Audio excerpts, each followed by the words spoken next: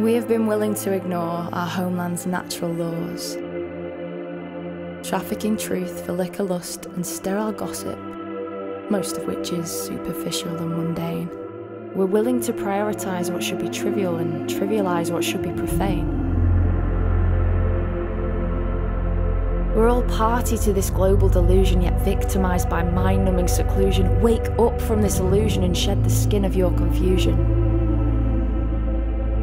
We've been mesmerised by the system. Those crocodiles that uphold capital, their smiles whisper we should trust them, yet there are daggers in those smiles, which drain us and placate us, like half-baked pets, drilling us with slogans till we're lobotomised and broken, and we lie on our backs like passive beggars on torture racks, subdued and duped by fictionalised propaganda. But where is our anger? Where is our yearning for something grander?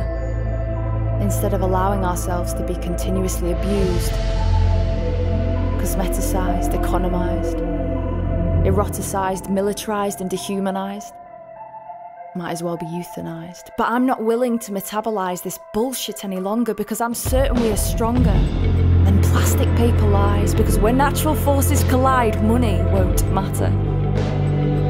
We're ready to devote ourselves to something bigger, something that transcends even the Commonwealth. Collective consciousness needs to be recognised and roused from her drunken slumber, because we by far outnumber those who think we're clinched, pinched, lynched by society's noose. Because capital's illusory reign is coming loose. Once we wake, if we wake, how soon will that day come? When will we finally succumb to the reality of our sublime abilities as one people?